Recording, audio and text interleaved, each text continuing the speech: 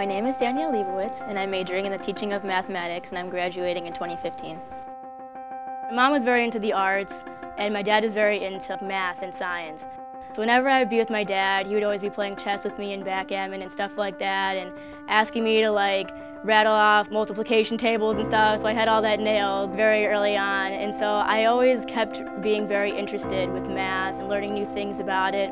And when I finally came to college, I was undecided because I still liked my mom's arts and stuff like that, but I was also very into the stuff that my dad had showed me.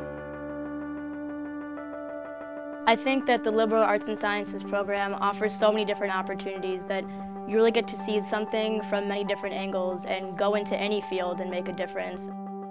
In addition to the academics, I know one thing that UIC really prides itself on is its diverse student body.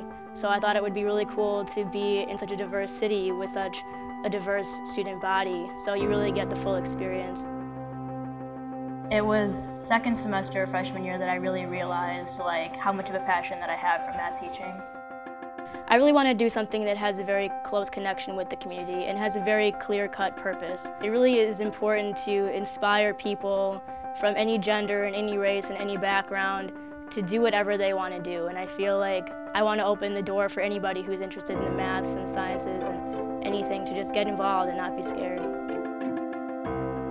I think a lot of people are scared by it just because it doesn't come as natural as reading a novel or something. There's a lot of foreign symbols on the page, and people always second-guess themselves, and they feel like it's this whole nother world of language, and it sort of is, but it doesn't have to be that intimidating. So I think that being a high school teacher and taking some of the fear away from a subject that most people shy away from, and opening doors for people when they're at such a pivotal point in their life is something that's really valuable and something that I'd really love to do. This is where students become teachers. This is the College of Liberal Arts and Sciences.